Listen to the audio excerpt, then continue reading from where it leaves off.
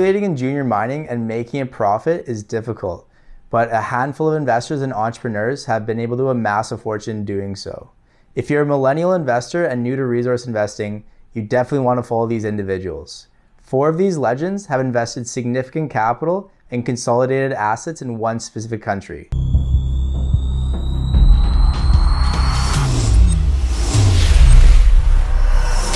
Frank Giustra, Ross Beaty, Lukas Lundin, and Eric Sprott, 4 mining billionaires, have significant stakes in Brazil. Giustra's Leagold last month announced a proposed merger with Equinox Gold with a transaction value now over $1 billion. Leagold has 3 operating gold mines and 1 development gold project in Brazil.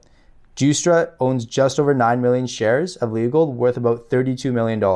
Equinox Gold, Ross Beaty's most recent and final gold company, owns the Aurizona gold mine in Pará, Brazil. This was the original cornerstone asset when Equinox was launched, and it remains to be a foundational asset for the company. Beaty owns over 13 million shares in Equinox, worth $146 million.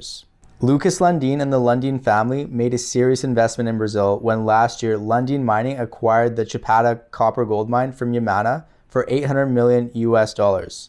Lukas personally owns about $18 million, and the Lundin family owns $743 million in Lundin Mining. Earlier this month, Eric Sprott upped his stake in Jaguar mining to just under 49%.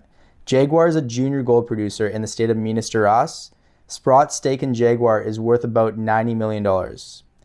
So these 4 titans have recognized that Brazil is one of the last emerging countries that has huge geological potential, and they want to be positioned for this current gold bull market. But with their following and well-known names brings big premiums to their investments. At G&A, we're all about the microcap companies that we think have big potential. 2 that are in Brazil are Altamira Gold and Cabral Gold. Altamira has a 5 million market cap and boasts a 700,000 ounce gold resource, which just received their trial mining license and is being put in production this year by FMS, Altamira's operating partner. What's interesting about this arrangement is Altamira does not have to put up any capital, but will receive 50% of the cash flow from operations once the $2.4 million US in capex has been repaid.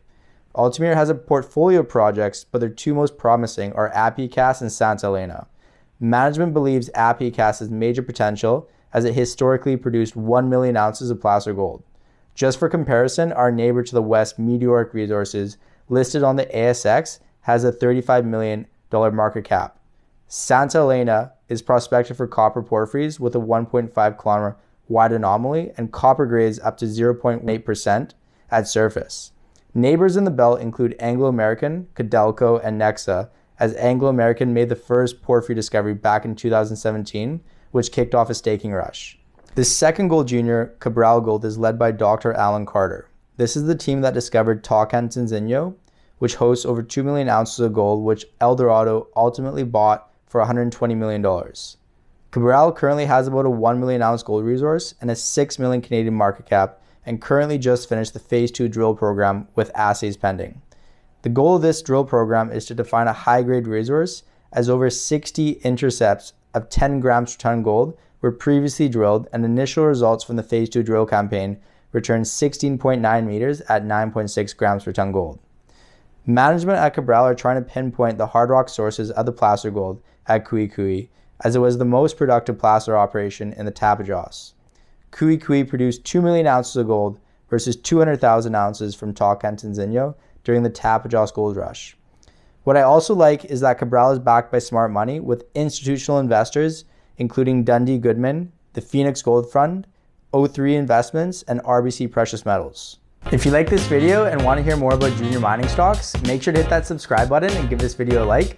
Thanks for watching and good luck in the markets.